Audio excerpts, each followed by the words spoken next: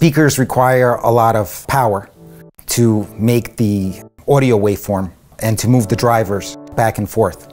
The amplifier is very important in that it has to be able to control all that mass with a lot of precision. If you can't do that with precision, it's not going to sound good. My equipment basically wants to act in such a way where it gets out of the way. It doesn't have a sound to it, and it preserves what was there originally. My belief is that measurements of the equipment and how well it measures will translate into how good it sounds. A lot of companies don't publish any specifications or publish very few, and I'm sort of the other way around, where my customers, I guess, tend to be a little bit more educated, and they look at the specifications and they buy based on the specifications, not based on hearing. And then when they get it and it also sounds good, obviously, they keep the product.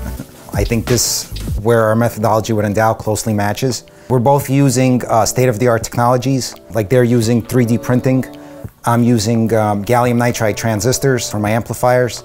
Between Endow, myself, and Audio Envy, we're looking at a power package.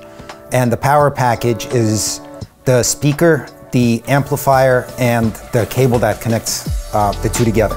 Basically, there's two power packages. There's one with the Bravura 12 speakers, which is the larger speaker, and it's higher optioned Star Crimson amplifier that has dual power supplies and some additional capacitance. And then there's the smaller power package, which is the 7 series speaker with the less optioned amplifier and the same speaker cable. I certainly believe that, the combination between these three items makes a good value statement, and it sounds very good.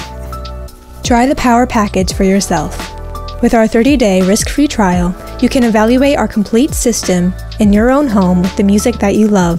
We're confident that the Bravura power package will be the best sound in your room.